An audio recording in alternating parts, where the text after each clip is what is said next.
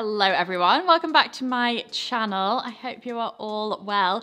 Today is a very much requested video. Every time I do one of these, I get requests to do this brand. So today is a Massimo Dutti roundup. All of my favorite pieces on their site at the moment. You know the drill. I share all the pieces that I love because I don't personally feel the need to go out and buy all of these and shop them all. But you always tell me it's useful for me to narrow things down for you. The high street can be very, very overwhelming. So to just have somebody maybe help you out in narrowing down why pieces are good, why they'll be useful, etc., is hopefully really helpful in your wardrobe. So without further ado, let's get started on the first piece. This is actually something I have bought, and that is this beautiful grey blazer. I actually eyed this up on their site the other day and I just had to have it because I thought it was just everything I wanted in a grey blazer and everything I wanted from a grey blazer. So it's got a slightly cinched in waist. I've spoken about this a lot on my Instagram. If you don't follow me on there, it's at Lydia Jane Tomlinson. I do a lot of style tips on there. This video will also probably be on shorts as well. But basically it's all about the changes that are coming in the blazer world. And that is the kind of cinched in waist, slightly oversized style. We're still seeing the oversized around, but they're going to be coming with a slightly more cinched in style. And this just also feels so timeless. It's not too oversized, it's not too cinched in, it doesn't feel too extreme in any way. So it's not really kind of adhering to any trend as such, but it just kind of ticks a little bit of those boxes in a subtle way. And then I just love this shade of gray. It's like a really nice mid-gray, which makes it nice for this transitional season, and then you can carry it through to autumn and winter as well. I think this color works really nicely with tan shades in a more summery way, and then obviously with your darker shades going into autumn, winter and tonal grays. But already I've worn it a lot. I wore it to an event the other day. You can wear it with a shirt underneath, tank top, t-shirt, long sleeve top. Because it's a bit oversized, you can get away with like a slim fitting jumper underneath. So loads of different ways that you can style this. If you want to see more styling options with this blazer, by the way, then do let me know and I can do a reel or something for you. So I've got so many pieces saved to my basket, but I did think I'd just give a quick mention to the matching trousers to this blazer. There are matching trousers available. So if you did want to create that suit look, then there's some beautiful grey trousers. Equally, the trousers will work well as a standalone piece, but if you're looking to create a suit, then this is just a beautiful piece. You can dress it up, dress it down, and also really nice for workwear as well. If you're looking to up your game a bit this September, then I think doing like a head to toe suiting kind of look is always a good way to feel a bit more polished and put together. Next is this wool blend cropped jacket, and it comes in this, it says it's a taupe, but to me it looks like more of a beige, and then it also comes in black with buttons down the front. It's very much adhering to that ladylike, polished, sophisticated style that we've been seeing a lot around, vintage, but it's not too, what's the word? It's not too cliched looking. It's still quite simple and minimal, and that's what makes it more wearable. It doesn't have lots of kind of vintage details on it, but it's got that vintage nod while still feeling very modern. So these kind of jackets are not going anywhere at all. They're just such a classic as well. Both of these would look so nice with wide leg trousers, maybe with a midi or a maxi skirt for now, and then wider trousers as it gets cooler. Straight leg trousers also look really nice, and also like a slouchy denim look really cool as like a nice contrast against these more structured kind of jackets. Next are these gathered stretch ballet flats. They are potentially a bit low in stock, so hopefully when this video goes up, there'll still be some in stock, and I know stock varies depending on which country you're watching it from anyway, but these are like a brown Mary Jane style shoe, but they just feel a little bit more sophisticated than a traditional Mary Jane. I think it's with that thicker strap and the brown leather, just feels a little bit more of a grown-up take on that Mary Jane look.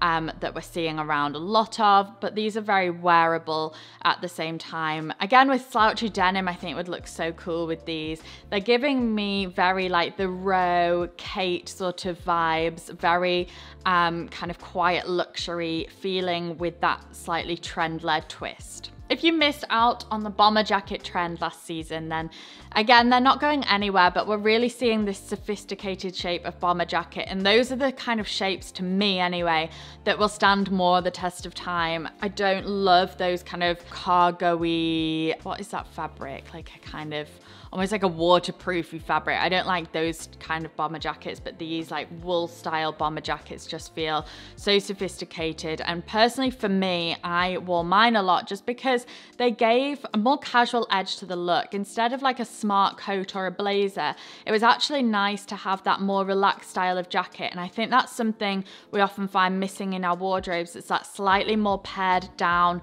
style of jacket. I know that's something I sort of neglect. So to have that more casual piece then allows you to wear more tailored pieces with it. So things like nice tailored trousers, and then you've got the more relaxed bomber jacket. So it's nice to have that kind of contrast between the two, and it's hard to come by. And in a recent video, I spoke all about kind of how to reassess your wardrobe. And one of the main things was basically look and write down what you're missing. And for me, it can often be a more casual style of jacket. So this one fits the bill really nicely, and I think it's one of those things you'd be able to get a lot of wear out of in the coming season. So just a quick shout out to this blazer. It's a little bit more of an expensive one, this Napa leather blazer in burgundy. I just think this is so cool. We're going to be seeing so much kind of colored leather, just those leather and faux leather pieces around this season. I always say I personally focus on more of the micro trends and things that maybe are classic pieces. Leather we see every year. I always wear leather pieces in autumn, winter. I'm sure we all probably do. But I'd say this year they're really going to have a spotlight. So actually it might be nice to invest in something that's a slightly different shade to your black leather. So that's why I like this burgundy leather blazer. It's still very subtle and dark and easy to style, but I actually think it might be more useful than the black. Black leather can sometimes feel a little bit overpowering, especially in a jacket. So to have this burgundy shade actually will probably be easier to wear. You can kind of style it for now just with a white t-shirt or tank top like I'm doing here, some relaxed denim like I'm doing, and then as it gets a bit cooler, there's so many ways you can style this, dress it up, dress it down, but also a tonal look would look so good with this burgundy color. Next we have this black knit vest with gold buttons. Again, just quite a useful piece for this sort of transitional dressing, to have that kind of extra layer that's not a jacket. I know where a lot of you live, it's not cold yet, but it's maybe getting slightly cooler and going slightly cooler, but it's still not cold enough to be wearing layers.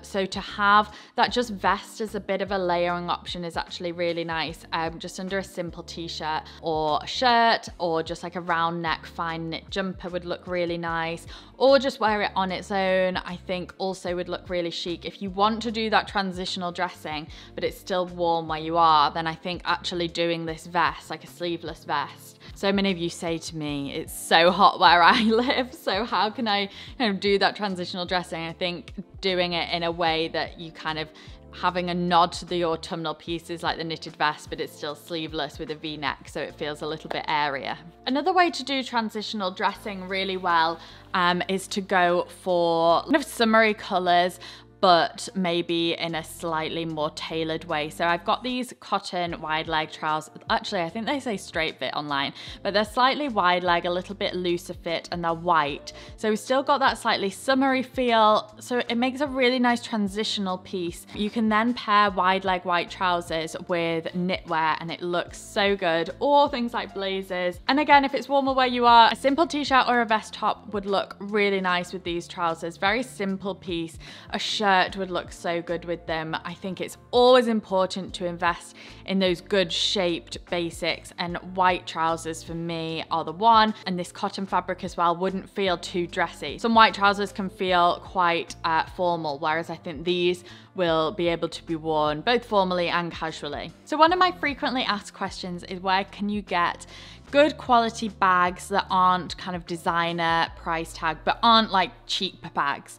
And Massimo Dutti just do the best kind of accessories. I just feel like everything they do, although they are a slightly higher price point of high street brand, I do feel like you're really getting that designer look for less. So these two bags are the Napa leather bags. It comes in burgundy and this beautiful beige shade. I think, again, they have that real kind of quiet luxury feel to them. Very The Row. It's definitely a nod to that kind of look and that aesthetic. I love the kind of puffy shape of these bags. I think they're so cool. A bit similar to some Loewe ones that are out there. But I love this burgundy shade, but also the lighter camely shade. I think they equally would work so nicely within an autumn color palette. Very flexible and versatile, and just a change from a black bag as well. I'm just gonna give a quick shout out to this textured knit cardigan. Comes in black and cream. I nearly bought this the other week, and then I saw a friend have like an almost identical one. So I refrained because I've kind of got similar pieces, but I just think this cardigan style is really nice. And I just wanted to give it a quick shout out because at the moment it's saying out of stock, but it's saying coming back soon. So I'm holding them to that and hoping by the time this video goes up, they will be on their way back in stock. But again, really nice one for that transitional season where it's a little bit warmer, but you still want to wear a little bit heavier pieces, more autumnal pieces.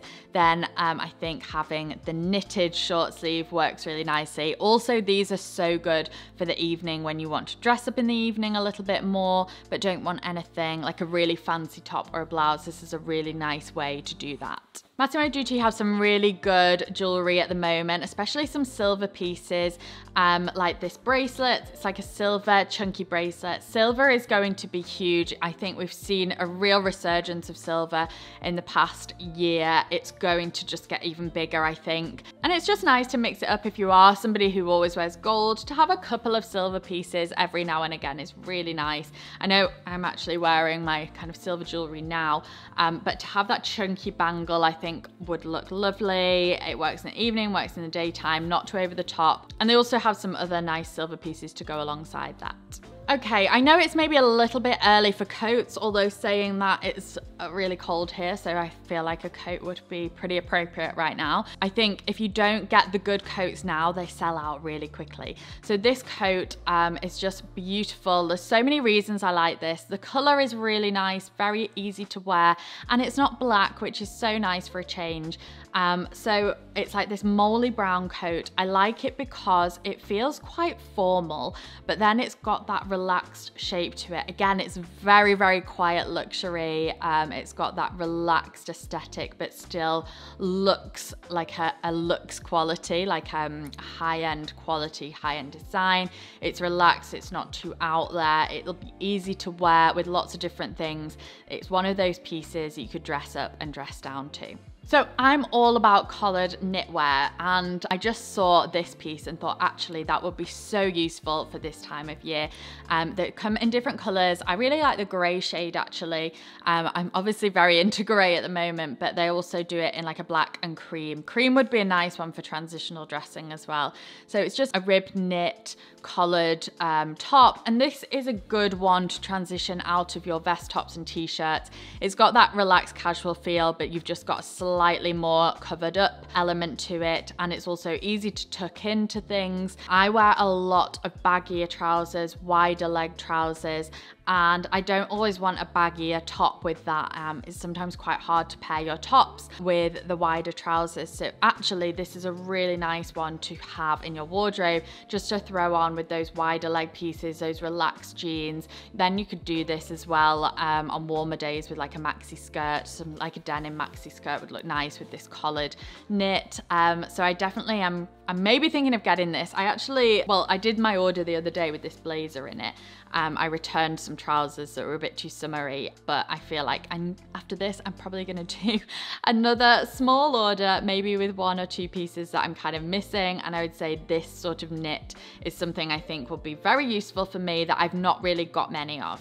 So our midi and maxi skirts aren't going anywhere, and I thought I'd do this slightly more grown up, less summery version of like the denim midi, and that is this denim straight maxi with the buckle. It's like a kind of almost wrap effect, and I think this would be really easy to style in lots of different ways. Really nice for workwear as well. You could pop this with a shirt if you wanted to, but also I think with a really chunky knit and boots or some Oh, sorry, my battery just went, so I had to adjust the camera a little bit.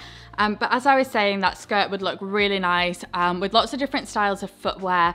Dress it up, dress it down. Also in the evening, really chic with like a black bodysuit and a black pair of heels, and then some statement gold jewelry. So definitely a good versatile one to add to your wardrobe. And I also think about that skirt, thinking of longevity, this would be a really nice one to then wear again next summer. Tan sandals, basket bag, and you can really dress it down. And I love taking those tailored pieces and making them feel a little bit more casual or summery. Again, a bit like the coat, I think boots are one of those things that you need to buy now, otherwise the good ones sell out for the rest of the season and you can never get your hands on them. So if you're looking for a really nice pair of black leather knee boots that you'll keep in your wardrobe forever, that you can always fall back on and rely on, then look no further than these. There's so many good points about these boots, and it's all in those tiny details when you're looking for good pieces. So the slimmer toe just makes these boots feel really elegant to dress up a little bit more. I love the square heel of them. The heel isn't too high, but it's also not too low. The leg just feels really elegant. It's not too wide and it doesn't look really tight fitting either. They're just a really, really nice pair of boots all round, and I think a decent price as well for this style of leather boot. Again, I always think it's really hard to come by good scarves when you want them. There's so many times I feature a scarf in a reel or something in winter and people are like, where did you get that from? It's always an older piece, and I try and find something similar to link, and then I can never ever find a decent like alternative scarf to link. So I think scarves just sell out quickly.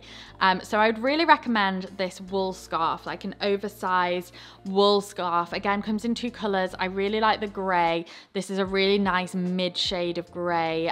Nice to kind of put over blazers for those kind of October days where maybe it's not cold enough for a coat, but you're just feeling that chill in the air. To have a nice big oversized scarf just thrown over your shoulder just looks so chic. I don't think you'll ever be able to beat the chicness of a good scarf. Again, if you're looking for those ladylike style of pieces, Massimo Dutti just do the best. They've got this cream cropped jacket. You will be able to wear this so much. It's one of those pieces you can style up and down. I'd say it's a bit more casual than the black one I featured at the beginning.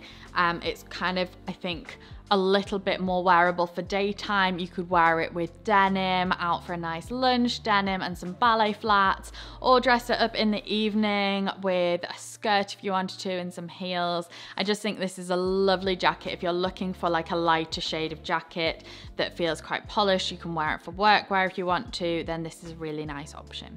So I think I'm going to leave it there. If I see anything else I like online, I'll add it to the description box as well. But everything I've spoken about will be linked below, of course. I would say in their sizing, I'd say things run a little bit small. Like for example, on their site, they say UK 8, but I feel like their 8 is more of a 6. That's the lowest size that they do. So I do feel like it fits more of a 6.